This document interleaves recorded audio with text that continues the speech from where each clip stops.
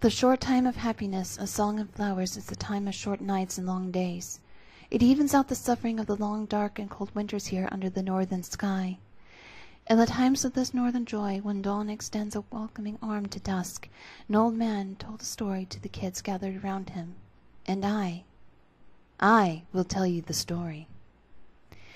Do you know the light source in the vestibule in the home of the old man of the sky? Right now the light has gone to sleep, but already you can see the rays of it peeking from the east, where it is ready to come out in any minute. Do you know to whom the hands that greet the sun when it comes down from the sky and sends it to sleep belong to? Do you know the hands which wake up the sun and relight it again before it sets up for another trek across the sky? The old man of the sky had 2 trustworthy slaves who had been gifted with eternal youth. When the sun had finished its very first journey across the sky, the old man said to Dusk, "Into your care, my girl, I'll give the setting sun. You have to douse the light every night, so it will not harm anybody on its way to slumber." The next morning, when the sun should have started its next journey across the vast expanse of the blue sky, the old man said to Dawn, "Your job, my boy, will be to relight the sun every morning and prepare it to its daily travels." And so it was. Both the immortal souls did they were asked, and the sun was up in the sky every day, not missing any days, even when it barely peeked out across the horizon during the long dark of the winter. On days like these, it finishes its journey sooner and gets enough time to sleep because the morning time comes later on as well. When the spring comes, the sun will wake up nature with its warm rays and realize that from now on till the autumn comes again, it has to work more than it had been used to. And the summer comes, when the sun does not go to sleep at all, and dusk gives the sun straight to dawn, who relights its dim glow light again. It is the time of summer solstice, when the world is filled with flowers and song, light and joy.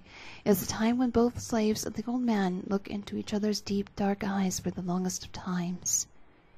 As dusk hands over the sun to dawn, their hands touch in soft caress, and their lips meet in the briefest of the kisses.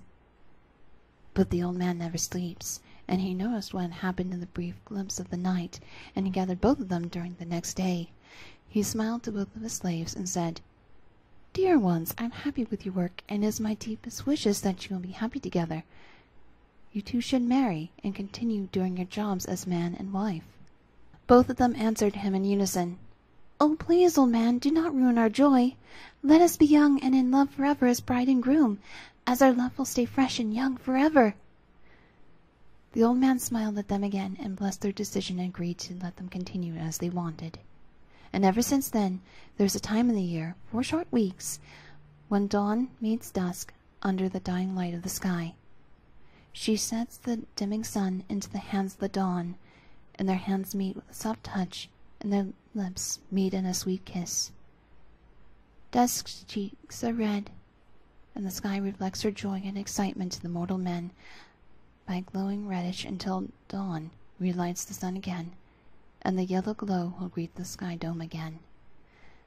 The old man knows the importance of the meeting, and he fills the world with beautiful flowers and the sweetest of sounds.